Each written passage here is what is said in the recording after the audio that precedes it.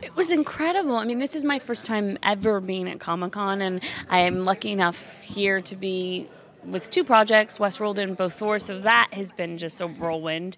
But, you know, especially with these films, we really make these films for the fans, and there's so many fans that have such a huge connection to the source material, that have grown up with these characters that mean so much to them. I mean, even some of the filmmakers, like Ryan Coogler in his panel was talking about how much Black Panther meant to him when he was a kid, and so incredible that he gets to now make that film. And so I think, you know, you enter this space with a tremendous amount of excitement because you know there's a built-in fan base that want to see these characters, and you also enter it with a tremendous amount of feeling of responsibility and trepidation, because you want to have made them proud. And so for us to show the trailer, for people to stand up out of their seats to cheer in the way that they did, is really exciting, and particularly as a new kid on the block. Well, I play Valkyrie, who is an elite warrior who hails from Asgard, and a new, exciting female character in the universe, which I think, you know, fans, particularly women, are excited about, which is great for me.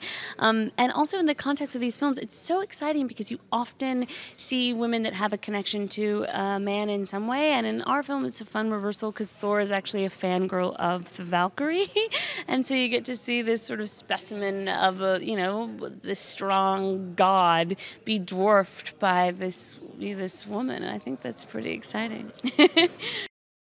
Well, that's been so great. I mean, you know, Jeff Goldblum, he's the one, and our movie is obviously a funny movie. The tone, if you've seen any of Taika's films, that's, you know, he kind of reigns supreme in making things really funny and light. But Jeff had me, I mean, I had a really hard time keeping a straight face in my scenes with Jeff. He's tremendously funny.